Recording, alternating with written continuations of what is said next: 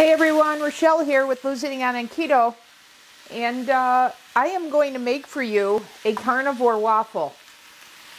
So what I have here in this frying pan is I have a pound of ground beef, 93% lean. So I'm just browning this, and I went with a leaner cut, so that I'm not going to drain off any fat, so it's less for me to worry about for this use. So I'm going to finish browning this, and then 1 pound of ground beef and 8 eggs are going to make 4 regular size carnivore waffles. So this is a regular size waffle maker that I have that I'm going to make in there. And I learned about this from Maria Emmerich. She has a carnivore cookbook that I highly recommend. And so so everybody's heard about Waffles on keto, but you know, here's a dairy-free version. You know, no cheese. So, like I said, 1 pound of ground beef and 8 eggs. So that's 4 ounces of cooked ground beef and 2 eggs with a little salt is going to make a waffle. So let me finish browning this, and then I'll come back and show you the next step. See you back in a sec. Okay guys, we're ready for the next step. The ground beef is done. So I browned that. So very simple. The waffle maker is heated. So I had that heating while I was browning the ground beef. So I'm just going to take 2 eggs, crack them into my bowl.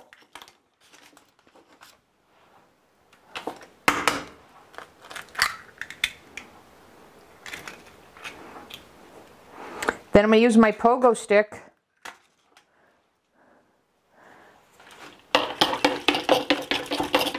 to give them a good scramble / beat.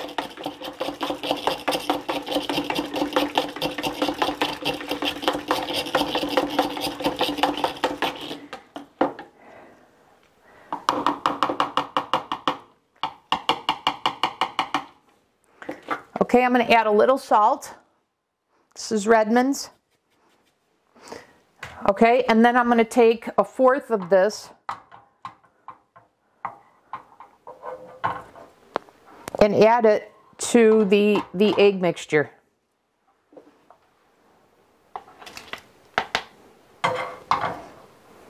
And once again, I didn't drain off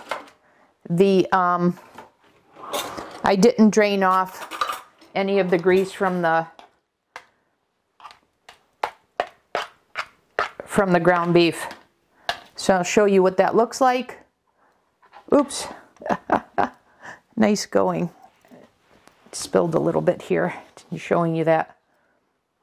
But that's what it looks like. Now we're going to go ahead and pour that into our waffle maker, and you know, there's no need for any non-stick spray or anything. So I'm just going to pour this in, and then I'm going to spread it out.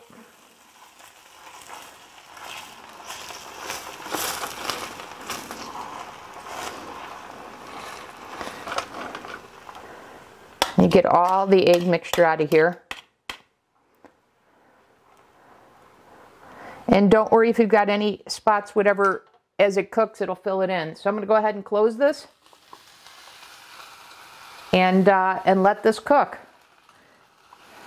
And it's okay to check it by opening it, and you can close it again to get that browning that you want. So it usually takes, I don't know, I'd say 2 to 3 minutes or so. So the eggs are going to puff up. You're going to see. You're going to see that as it cooks. But I also wanted to share with you this recipe of 2 eggs to the 4 ounces of ground beef. You could tell perfectly makes a regular sized waffle. So there's no spillage on the sides.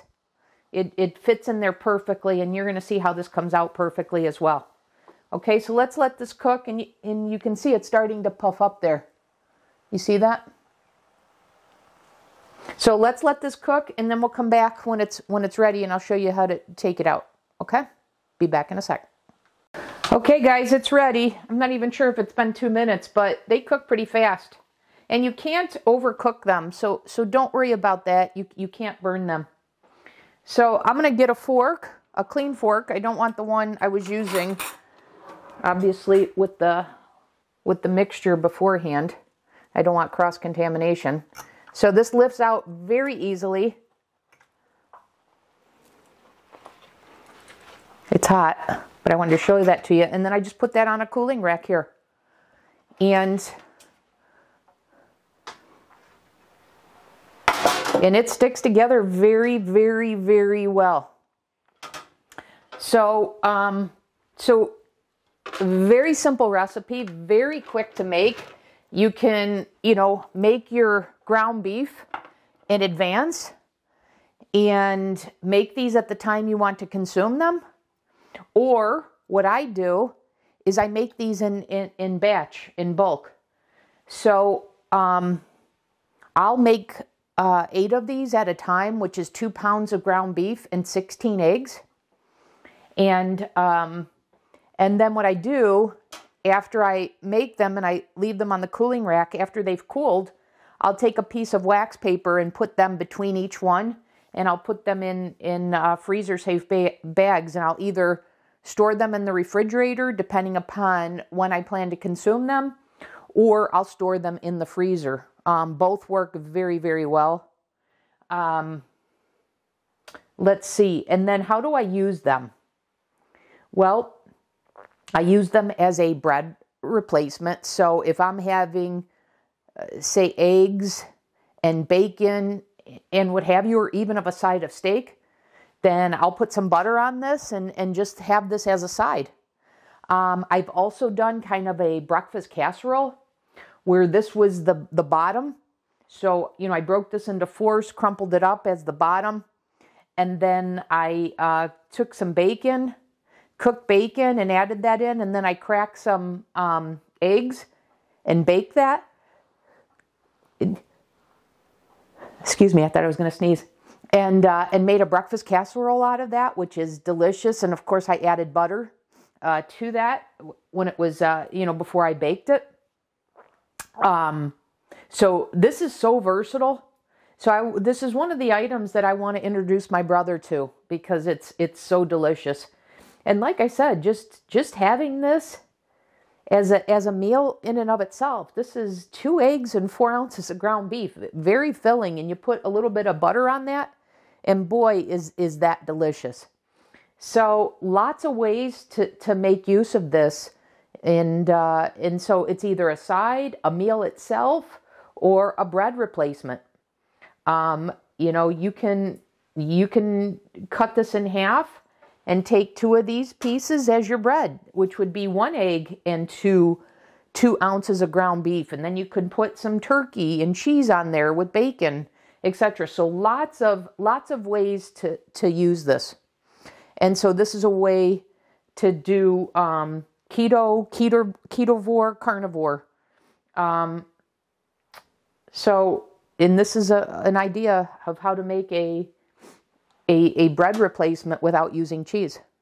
Okay, because we know cheese can slow people's progress down. So anyways, there you have it. A carnivore waffle. And like I said, Maria Emmerich is a great source for items like this, recipes like this. She's got a carnivore cookbook, so if carnivore appeals to you, I strongly recommend picking up that book. She has other recipe books that I have, the PSMF ones, as well as just the, more general keto ones. So that's another good source for ideas like this. Okay? So as always, hope this is something that gives you an idea that you can incorporate into your meal plans. And I'll see you in the next video. Thanks.